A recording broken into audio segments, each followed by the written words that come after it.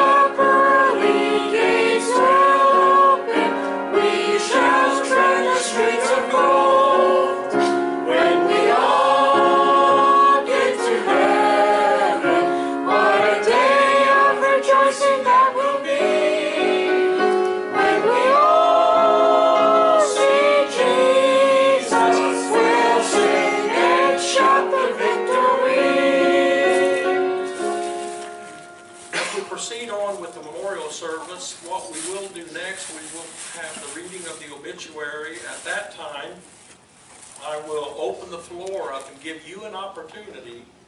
If you would like to say something about Tracy or the family, that's a beautiful memory, something that your heart was touched by, maybe something that was funny, something that you know with Tracy and some memories that was made.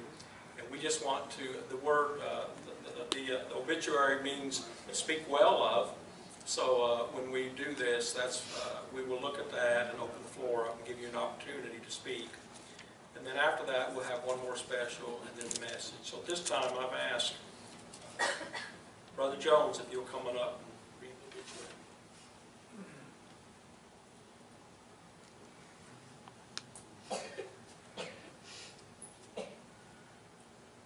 Tracy Lee Orson Hayward, 1968 to 2019, Daytona Beach, formerly from Ledyard, went home to be with the Lord December 11th, 2019, 3:30 a.m. at Ormond Beach Hospice Care Center of Halifax Hospital. No more pain and suffering. Born July 10th, 1968, in Norwich, to Michael W. Orison, Sr., and Judith A. Nolan. She is survived by her husband, Stanley W. Hayward, married September 7, 2011. Sons, Andrew and Justin Allen. Daughter-in-law, Rachel Allen. Husband, Andrew Allen, with child. Stepdaughter, Rachel Ann Hayward. Stepson, Henry Hayward, and brother, Michael Orson Jr. She was an active member of Anchor Baptist Church and was in the choir. She was part of the Bible evangelism with her husband and stepdaughter at the Olive Wood Flea Market in Port Orange, Florida, and the Daytona 500s and the Back Weeks. Let's go to the Lord in prayer. Our most kind and gracious Heavenly Father, Father, we come to you with heavy hearts today. We thank you, Lord, for the opportunity to have known Tracy as our sister in Christ. We thank you, Lord, and we know, Lord, that she is in a place where there's no suffering, no tears. And thank you, Lord, to have known Tracy and her family. We ask you now, Lord, to be with her husband and her daughter. Ask you, Lord, to give them comfort and to give the rest of her family comfort. And we ask all these things, Lord, in Jesus' precious name we pray. Amen.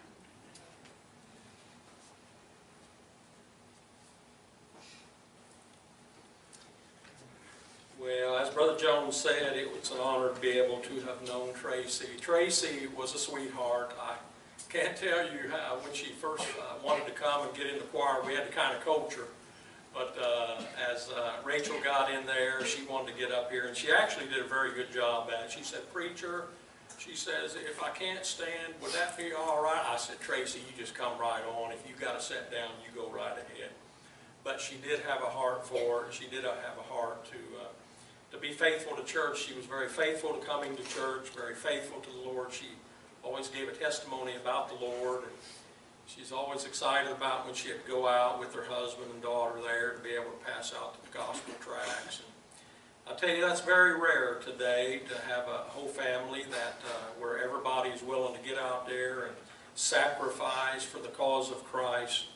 And boy, they're a wonderful example of that. And we just want to let you know, dear brother and sister, that we love you so much, and we care for you, and it's obvious that your friends care for you the way they have come and given their time to show their love to you and your family.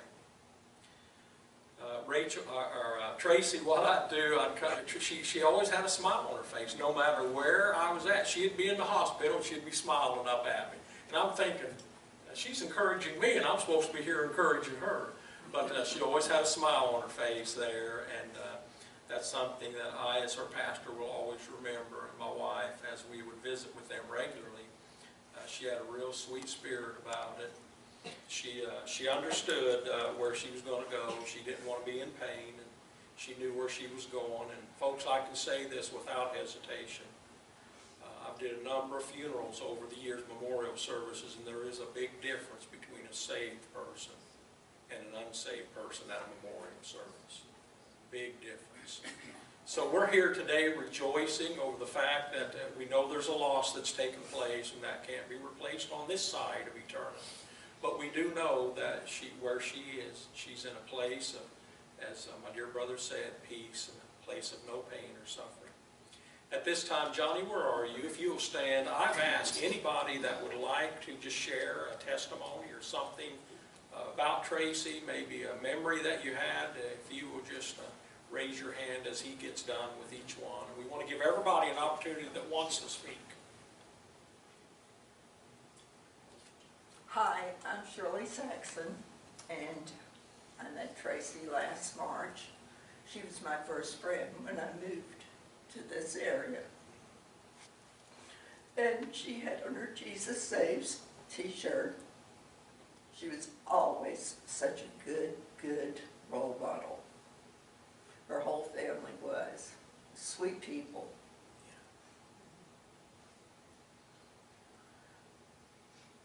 The last time I saw her, she said she wasn't looking well, and she said she wasn't feeling well at all. It was her last day at the flea market.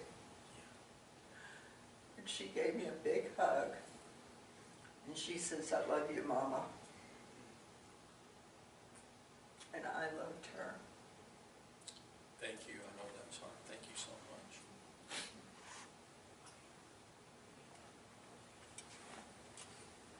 Yes, Brother Stein. I don't know if I need this. I met Tracy in 1984 and 85 in school. I asked her, Tracy, I said, "You remember what I was like?" She said, "You were a punk." I was unsaved. I had asked her out. She says, I don't remember that. But I said, "I did." And we went our separate ways. And I was planning on moving to Florida with a ministry. And she saw it on Facebook, and she typed, "Want me to watch it?" She thought the kids were younger. She said, "You want me to come and watch the kids for you while you back up?" I backed up like, "Who is this woman? Leave me alone." She scared me. So about a week later, she's on Facebook. She's all upset. She's got problems. She's got troubles. I went back and said, "Well, let's meet somewhere, and I'll comfort you." And it was Dunkin' Donuts on Route 12 for those in Connecticut, in Gales Ferry. And we were there 5-6 hours just talking. And I'm hugging her because she was going to commit suicide. And a little bit afterward, she showed me the wine cooler she gave me. And we're at the river. And this time in Connecticut, the rivers are mighty because all the snow is melting. And I took that wine cooler and I threw it in the river. I thought it was going to float over the waterfalls. That thing sunk. And we just laughed. But I've been praying for a wife during that time. And I met Tracy. I'm going home on Boswell Avenue. And the Lord said, "That's her. That's the one I got for you." So I contacted Tracy the next day. I said, "Tracy, you're marrying me. But first, let me tell you something. I'm no ordinary Christian." Now, she's been saved. She had no idea what Christianity was. I said, "You're coming out on the street with us, and you're going to see what we do as a family. You're going to take..." And when she came out the street holding signs, giving gospel, she came right into the family right away. My children were calling her Miss Tracy, just taking her as a mother in the family. And she was remarkable. I was her preacher teacher. I went over there. I talked to her dad. I said, "I want to marry your daughter. I want to take her to Florida." She got on the phone, called the pastor, and had the pastor tell her father that, "Listen, I'm going down," which all didn't come to be. He's going to be an evangelist. He's going to be a teacher in an institute, and this is all the plans. And his father said, "Take her. I trust you." So Tracy has been sick her whole entire life. She had double breast cancer in 1985. When I met her, she was just going off the drainage. And Pastor knows about her previous life and all that. And she said, "Will you come to the doctors with me?" I had to. I wanted to. I'd love to, but I had to for her. Pastor knows. Now, the same doctor is the same doctor for my first wife. And this is a wonderful testimony that got us together. I went in with her, went in the room. Doctor opens up the door. "What's going on here?"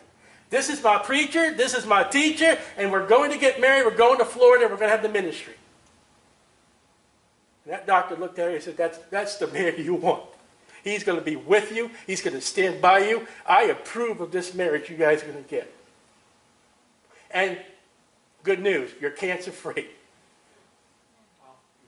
So she took the name Hayward. She found out that there is a place in Connecticut called Hayward, Connecticut. That's where she wanted to get married. So we got married in a little place, a Green, because I taught her Baptist history. And Greens up in Connecticut and New England is where they preached, street preaching. That's what I did. So she wanted to get married to Hayward Green, and she wanted me to preach at her wedding, and I did. And she took off into it, and you see her shirt there and her pictures. There's that bright red T-shirt. She met people at Walmart. People at Save-A-Lot would say, "How's your wife doing?" It's like, "Well, what about me?" And at churches, she had gospel tracts, the chick tracts and the little cards that she'd give them to all the children. All the children would come run up to her. "Miss Tracy, give me a tract. Give me one of those tracts." People at the hospital, doctors. I'm not even faithful enough to witness to my doctor. She's witnessed to her doctor. She's witnessed to the nurse. She had on her tray table a stack of tracts. And they would tell her, "No, we got that one. You got another one." And she's in glory tonight without pain. I don't know what final happened to her. The last week of her life, she went totally downhill.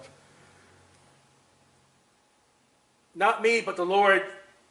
She's in glory with crowns, inheritance, and jewels, and gold and silver because she came to me. And I thank the Lord for knowing her because I've got two tremendous holes in my heart. And like Pastor said, and like the thing, she was there in the ministry, and each year we go to the 500 and we pass out gospel tracts, and I preach. She loved it. But each year, the first year she stood. The next year she had a walker. And every year she's got worse and worse. And when we moved down to Florida in 2011, she got MRSA. And I took her over to the hospital in Port Orange, and she died in the emergency room. She died. That's what the doctors told me. They resuscitated her. She's been on 2 ventilators her life down here. And she kept serving the Lord. She'd come out, she'd get back serving the Lord as much as she could. The all flea market, she had the trick tracks. I would sit back with Rachel and Tracy. I didn't have to do nothing. When we come up to me, I want to know about this thing. Man, she had the trick tracks. She spin that thing around, and she knew. And she's always amazed when I say, "You inspired me for a message. You inspired me such me." And as a family, I teach my family every night the Bible except for church nights. We went all the way from Genesis to Revelation. We went back to Genesis. The last Bible study we had, we're in the book of Job. Elihu has finished his discourse. I was going to teach that night when she was at the hospice. Our friends from church came, we sang. I was going to teach to her. And it got late, and I said, "Lord, we're going to have a Bible study there." She doesn't have much time. She did. She died at 3:30 the next morning. And when you look at, and I forget what chapter Job it is, but when you look at Elihu's last discourse, the next chapter says, "And Jehovah spoke to Job." God spoke to Tracy in a Bible study I couldn't do. It's enough. Your family's visited you. Your husband's told you to go. Go home. And I have some people yell at me because they don't understand Christ. I'm happy she's going. Because if this was church tomorrow, she'd come here, she'd be, Pastor, no, she'd be sleeping. She'd be sore, unable to walk. Man, she's hop, skipping, and jumping right now. She has no pain. No more hospital, no more doctor visit, no more pills. That's the blessed hope. And they say envy is a sin, but when you envy a loved one that has gone off, this is my second time, when you envy a lost one that's going home, you want to go. So there is no trouble with her going. How wonderful is Tracy? The big hole that's left in my heart. And every one of you got something with Tracy. See that smile? That picture there is our honeymoon night. Behind that smile and those teeth, that smile only happened after we met. You asked Rachel. Behind that smile is a woman who was in a lot of pain. Her body told her when her medicine was going to wear up. Now, it's been selfish for me to keep asking the Lord, but that night when Mark and our church family came, Rachel had left the room for something. I bent down to her. Oh my God. I said, "Tracy, go home. Go. said, I'm waiting for you.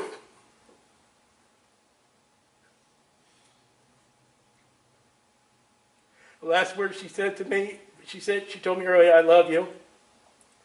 The last word she really said, it wasn't to me, she thought she was drowning in a bed or something. The last word she said was, Stiley, let me up. He said, what kind of words are those? She knew who I was and she knew who could help her. And the Lord took her home at 3:30. Been a great blessing to me, still a great blessing.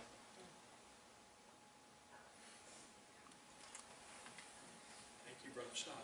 No, that was hard.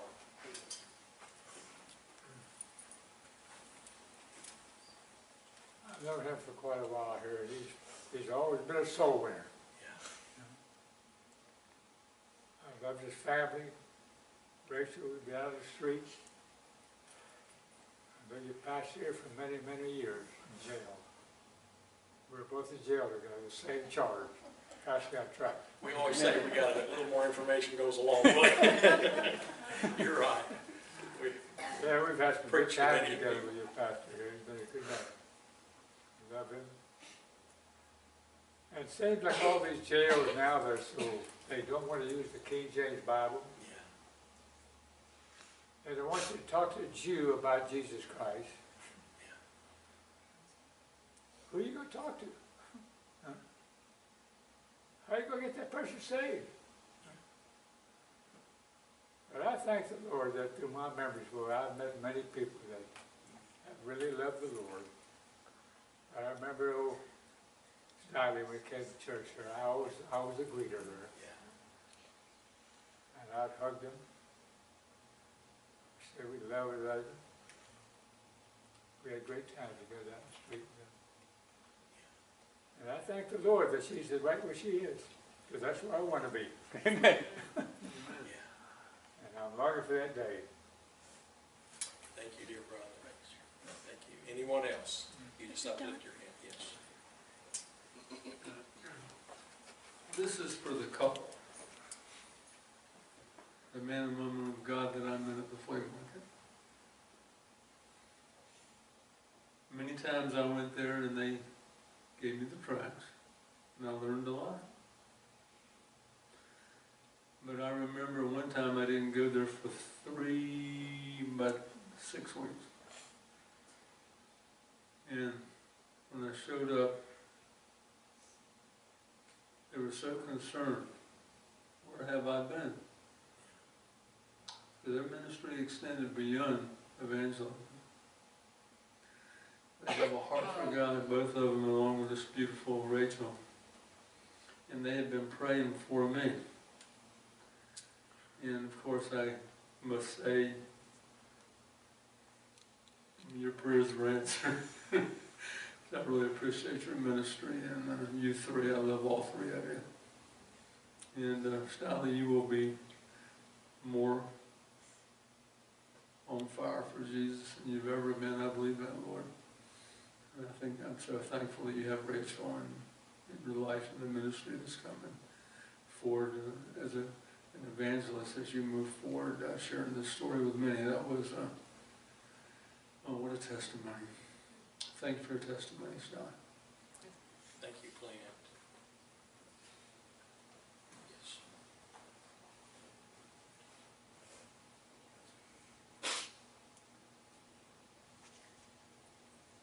I met Stiley and Tracy and Rachel in Daytona Beach.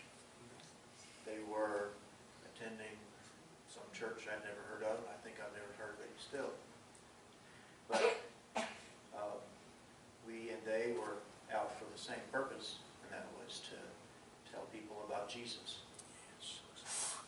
And we had the privilege of knowing Stiley and Tracy and Rachel.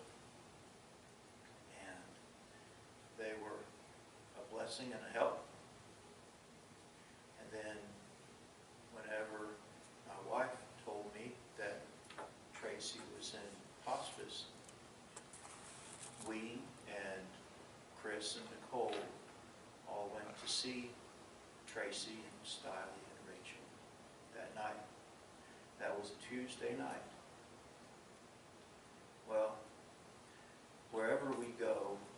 if we can be a blessing to somebody, we try to sing that blessing to them. I wasn't sure if I was going to tell you this, but I will.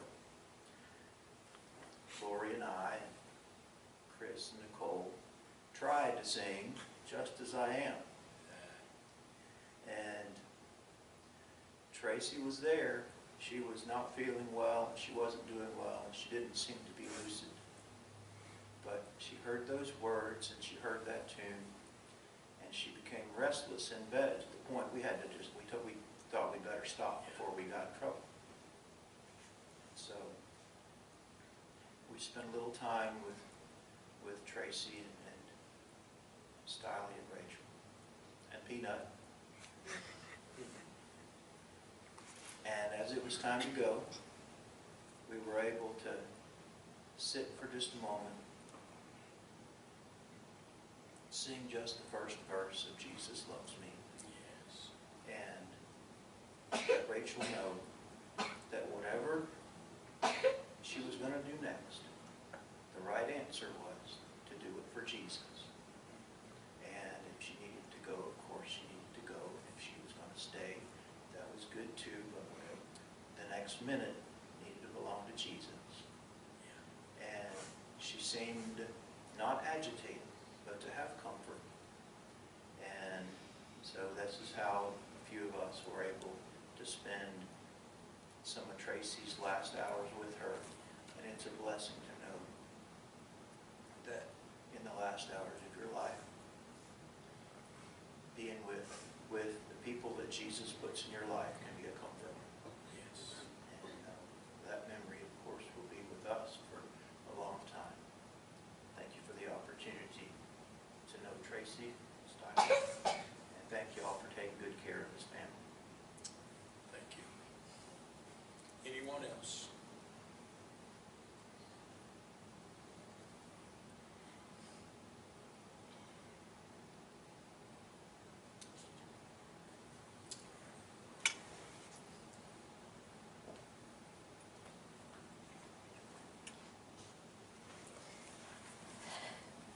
When I was getting ready the photo album, many of them I don't remember, but her smile,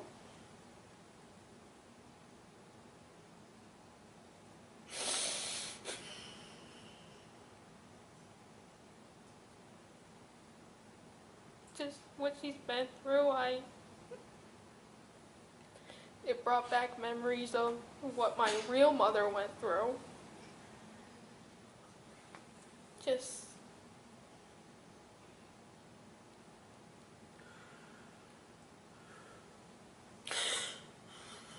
when the nurse told us that we might not have enough time, the Beauregards and the Conways wanted to come Thursday, something told me, text them now. And then when they were with us, the nurse allowed us to put our dog with Mom, and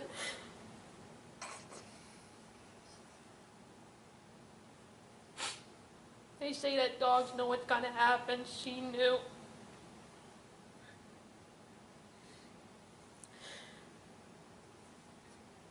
I won't ever forget that night, how as we were trying to sing Just As I Am, she was reaching up. And I was talking to my Grand Aunt Debbie, and we were talking like how Stephen saw Jesus standing. I kept on thinking, she was probably getting ready. She was both climbing to get to Jesus. And remembering as I saw her dead, I stood on the same side where I stood when my mother died. And I remember stepping away from my dad to hug her and kiss her that final time. That's when she died, and I'm looking at my stepmom dead. I'm like, why? I'm not blaming God, I'm just saying why. If it weren't for my stepmom, I wouldn't be here. I would probably not be a woman. I didn't know how to cook then. I'm happy she taught me how to cook. I'm happy she did all that for me. I'm helping my dad, and I'm like, if she did die back then in the emergency room, they weren't able to bring her back, I don't know what I would have done.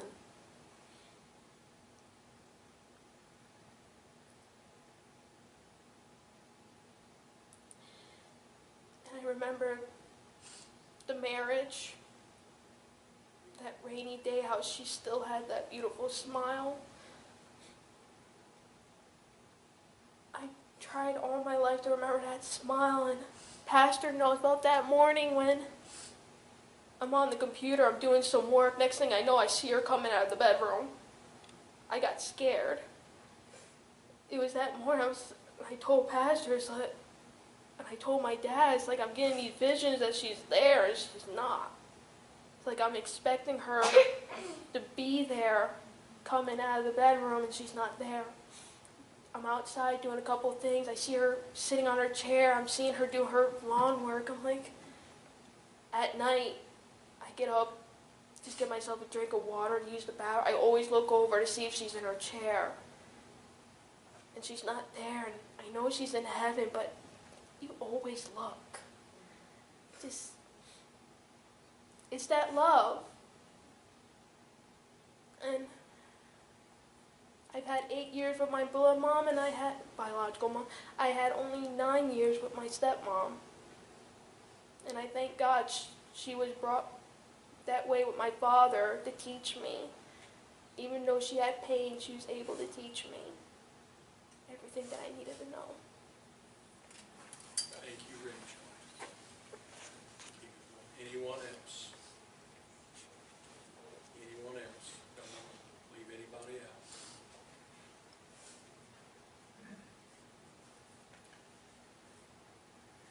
You know, weeping is natural during this time. And I'm so thankful that we have an example in the Bible of someone who wept. The Bible tells us that Jesus had a very close friend, Lazarus. And the Bible tells us that as he was there, that he knew what he was going to do. He knew he was going to raise him from the dead. But he also seen the hurt of all those around him, and the grief and the sorrow that from that great loss of a man who was greatly loved. And the Bible tells us, and Jesus wept. So it's all right to weep. The Bible tells us there's a time for weeping, and there's a time for rejoicing, a time for life, a time for death. And each one of us, if the Lord doesn't come back, raptures out of here, we're all going to taste of this death.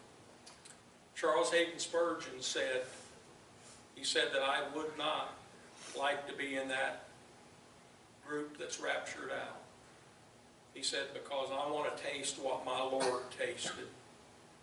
And that's exactly what Tracy done. She had faith. She went out into eternity.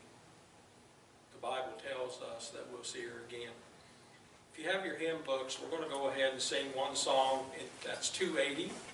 This is one of her songs that she liked. 280 in the hymn book. Softly and tenderly, Jesus is calling. We'll sing all 4 verses. Softly and tenderly, Jesus is calling, calling for you and for me. See all the world, He's waiting and watching for you.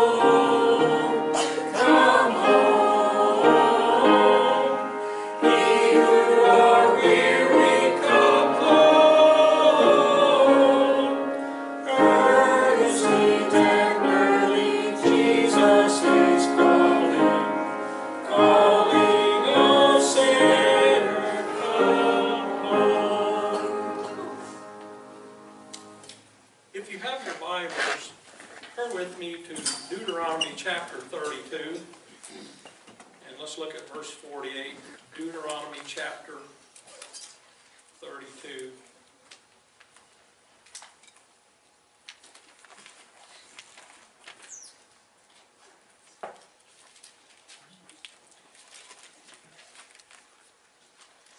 In the Old Testament, there's a beautiful, beautiful phrase that's given regarding those who die in the Lord. And the Bible tells us in Deuteronomy chapter 32, verse 48, "And the Lord spake unto Moses that selfsame day, saying, Get thee up into this mountain, Baram, unto Mount Nebo, which is in the land of Moab, that is over against Jericho. And behold, the land of Canaan, which I give unto the children of Israel for a possession." And notice that the Lord is going to say to Moses, "And die in the mountain whither thou goest up." And here's the phrase, "And be gathered unto thy people, as Aaron thy brother died in Mount Hor, and was gathered unto his people." The Bible told us and tells us here how God had spoke to Moses and said that you're going to go up here and you're going to die. You know, I have learned this in my life. We're not going to go till God says we're going to go. God's got a time for every one of us, and it's on His calendar. I remember myself many years ago when I went into the hospital and come out, and I had resolved to die that night. I'd sat in my bed, and I just knew I was going to die that night. And I sat up and I looked at my beautiful wife and knew that by the morning I wouldn't be there. I had heart trouble when I come out of the hospital surgery. And somehow I fell asleep that night. But an amazing thing happened. I woke up the next morning. And I realized that day that I don't get to go till God says it's time for me to go. I heard what an old preacher said one time. He said, "God can come and pick a flower anytime He likes." And that gave me comfort when my cousin's 4-year-old daughter was accidentally ran over by her cousin in the truck. And the old preacher said, "God can come and pick a flower anytime He likes." And in the Old Testament here, He gives this beautiful picture of what happens when we take our last breath. The Bible tells us, I hear this, "Preacher, are we going to be known in heaven?" You are going to be known, folks. The Bible tells us that we're going to be gathered unto our own. But I want you to also notice in a New Testament passage found in the book of John chapter 11. So if you'll look there with me for just a moment. John chapter 11. And look with me down at verse 25. Here, again, is the story of the raising of Lazarus. And the Bible says in verse 25, "Jesus said unto her, I am the resurrection and the life. He that believeth in me, though he were dead, yet shall he live. And whosoever liveth and believeth in me shall never die. Believest thou this?" Amen.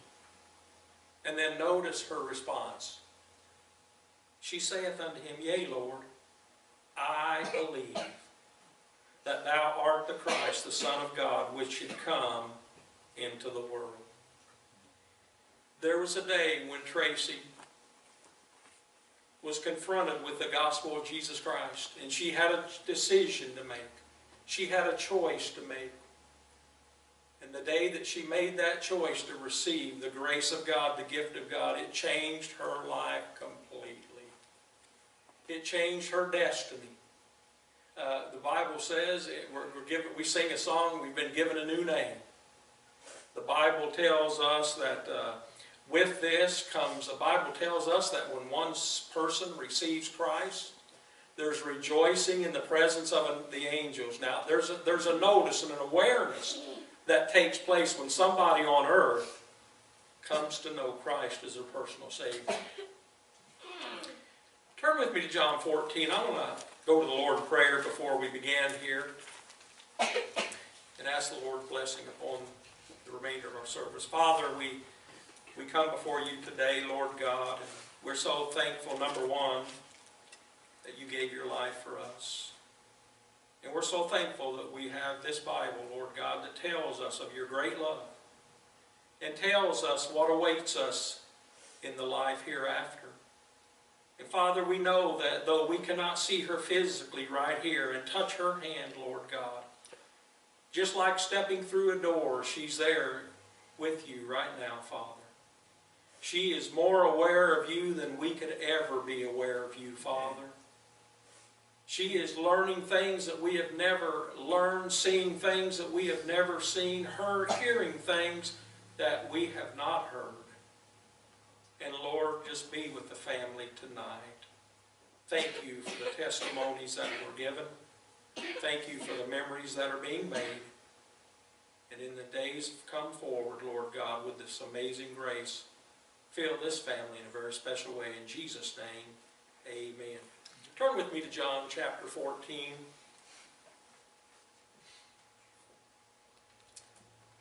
In this passage, the Lord Jesus Christ is going to encourage the disciples and encourage the believers. What had happened during this time, many of loved ones had died in the Lord, fell asleep. And by this time, the Bible tells us that there were those that were saying, the days began to be weeks, weeks began to months, months began to be years. And the Bible tells us that the Lord Jesus had spoke this in the Passover chamber. And but notice what he says in John chapter 14, verse 1. He says, "Let not your heart be troubled. You believe in God. Believe also in me. In my Father's house are many mansions, and if it were not so, I would have told you. I go to prepare a place for you. And if I go and prepare a place for you, I will come again and receive you unto myself, that where I am, there you may be also. And whither I go, you know, and the way you know." Thomas saith unto him, "Lord, we know not whither thou goest, and how can we know the way?" Jesus saith unto him, "I am the way, and the truth, and the life. No man cometh unto the Father, but by me." Now, Jesus had encouraged those disciples. He encouraged those that were around. We're encouraged today as we read this passage of the Lord Jesus telling us that he has a prepared place for a prepared people. And the Bible tells us that one day this will be our destiny. This will be our place of residence. And the Bible tells us that we can rejoice over that because he lives. We can live. And then that brings us to the passage of 1 Thessalonians. And I'll ask you to turn there with me. 1 Thessalonians chapter 4. And by this time, the Apostle Paul is the writer. Paul is going to encourage the believers because, again, the believers were wondering, when is my loved ones going to rise? When am I going to see my loved ones? Days and weeks and months and years turned into that, and they had not raised, they had not been united. And the Bible tells us through the Spirit of God, and I love what the psalmist says. Listen to what the psalmist says before we read Thessalonians. Psalm 116:15 says, "Precious in the sight of the Lord is the death of his saints." Now on our side it's sorrow, as it should be. If we had it our way, no one would ever get to go be with the Lord. We'd be selfish and want to keep them here all the time. I mean, if we had it our way. But the Bible says that when a Christian dies, they just fall asleep in the Lord. It's as if I would walk through that doorway and be in that room over there. You could not see me, but I'm just as alive over there as I am out here. And that's how it is for a believer. The Bible tells us that when a believer dies, takes that last breath, the Bible says to be absent from the body is to be present with the Lord. The Bible tells us that we must put off this corruption. The Bible tells us that we will see him as he is. The Bible tells us in 1 Thessalonians, look at chapter 4, verse 13. And the Apostle Paul, he uses a word, he says, but I would not have you to be ignorant, brother. And that word ignorant means, I don't want you to be uneducated. God wants you to know where your eternal destiny is going to be. God wants you to know that when you take that last breath, that if you are born again, you will be right there with him. Now notice what he says in verse 13. But I would not have you to be ignorant, brethren, concerning them which are asleep. Notice the beautiful language the writer uses. As a Christian, when we take our last breath, it's like just falling asleep in the Lord. And then notice what he says, that you sorrow not, even as others which have no hope. He's saying there that it's not, he's not telling you not to sorrow.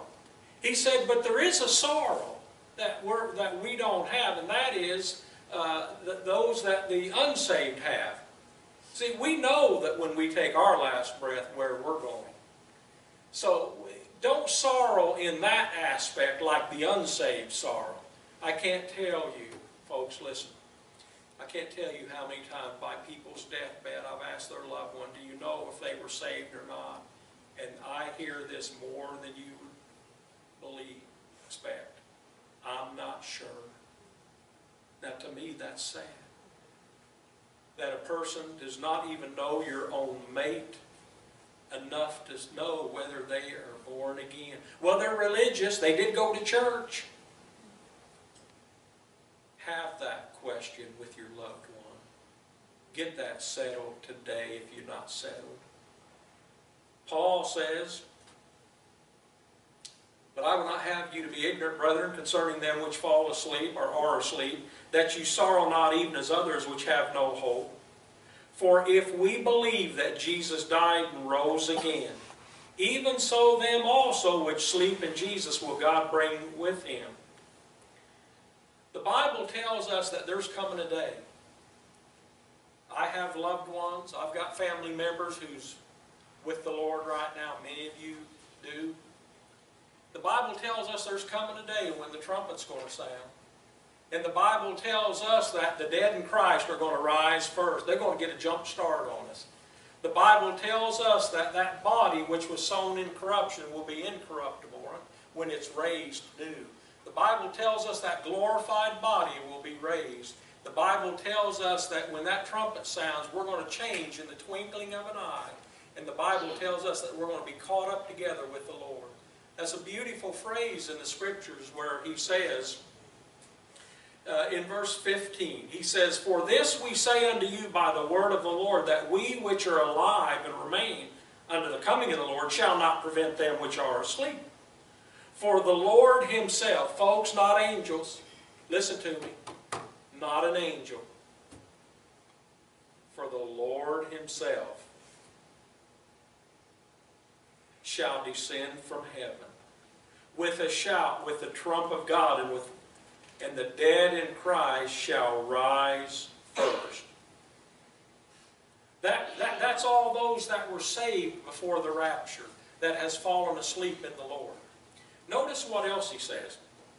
Then we, which are alive and remain, shall be caught up. That word caught up is a beautiful phrase in the Bible.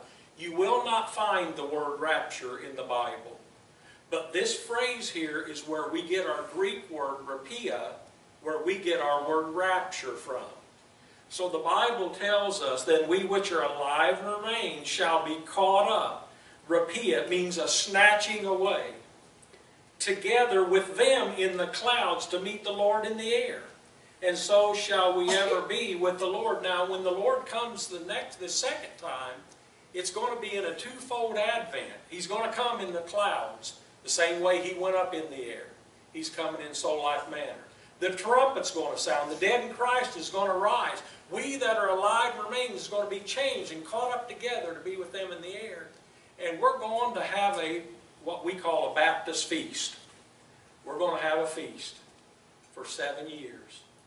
And then after that, the Bible tells us that we're coming back. And he's coming back, and guess where he's coming? He's heading home. He's heading to Jerusalem. He's heading to sit on his throne, on his seat. The Bible tells us that he's going to make all wrong right. The Bible tells us that we're going to come back with him. And the Bible tells us that we shall reign with him for all of eternity.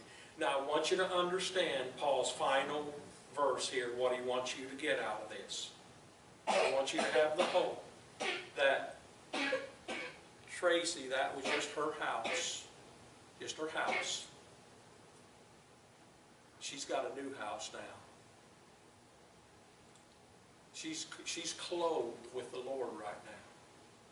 The Bible tells us, and here's what he says. He says, wherefore, comfort one another with these words. You know, Rachel and Stiley, you can comfort each other with them words as the days go by. You have the biblical promise that you will see her again. And I thought about this, and I thought, if we could bring Tracy back, and if I could just talk to Tracy for a minute and say, Tracy, what would you like me to tell your family and your friends? I am confident that she would not say this, well, you tell them all about me. No, I believe what she would say. You tell them about my Savior. You tell them I want to see him. You tell them to make sure that they know that they know. I believe if we could talk to her right now, she'd say, oh, preacher, you tell them how beautiful it is up here. You tell them about the peace that is here. You tell them about the glory of the Lord and the beauty of his holiness. I believe that if we would say, you want to trade places? She'd say, not a chance. So the question is this. Do you know him? Do you know him personally? The Bible tells us, but as many as received him, to them gave he power to become the sons of God. The Bible tells us this, these things have I written unto you. He's talking about the Scriptures. These things have I written unto you that believe on the name of the Son of God, that you may know that you have eternal life. He wants you to know it. He wants you to be educated in it. He wants you to have this blessed hope as we look for the glorious appearing of our great God and Savior, the Lord Jesus Christ. I'm going to ask everybody to bow your head, every head bowed, every eye closed, and no one looking around. How many here could say, preacher, one thing I do know is that I will see her again, not because of who I am, but because of what Jesus done for me. Preacher, I've been born again. I know I'll see her again. If that's you, would you just uplift your hand unashamed? Thank you. You can put your hands down. Would there be anybody here say, preacher, I'm not sure. I'm not sure that if today was my day and this was my funeral that I would go to be with the Lord. I'm not sure of that, but I believe the Bible. I believe Jesus loves me. Now I want you to pray for me, preacher, before it's too late. If that's you here today and you do not know that if this was your memorial service that you would be with the Lord, would you just upraise your hand where I can pray for you? Is there anyone like that? Upraise your hand. Thank you, young man. God sees your hand. Yes, thank you, young man. God sees your hand. Thank you. Many years ago, a preacher said this to me, if you can provide the sinner, God can provide the Savior. And I prayed with the best faith I know how. And I said, dear Lord Jesus, I need you. Please forgive me of my sins. Come into my heart, save my soul. Make me what you'd have me to be. Now I'm going to repeat that in just a moment. If that's how you feel, you say, preacher, I'm not sure, but I want to settle it today. Would you just pray and say, dear Lord Jesus, I need you. Please forgive me of my sin. Come into my heart. and save my soul. Make me what you'd have me to be. In Jesus' name. Every head bowed and every eye closed. If you prayed that prayer a minute, would you just uplift your hand? Thank you, young man. Thank you, yes, thank you. Thank you. Thank you. Father, we love you, and Lord, we thank you for this day. And Lord, we thank you that for the life that you have allowed us to be a part of, Tracy, and a beautiful woman that she was. Lord, we all have our trials and struggles and faults, Lord God, but there's one thing that we do have in common, and that is we love you, Jesus, as Tracy loved you. And Lord, I pray that you would especially be with the family and the friends at this time and this hour. And Lord, would you just recall good memories, sweet memories, as the days go forth, Lord. Be with those that have come. Give them safe traveling. Thank you for their time. Thank you, Father, for their love and their commitment to Brother Stiley and Rachel. We love you, Jesus. In your name we pray. Amen. At that time, this will conclude our memorial service.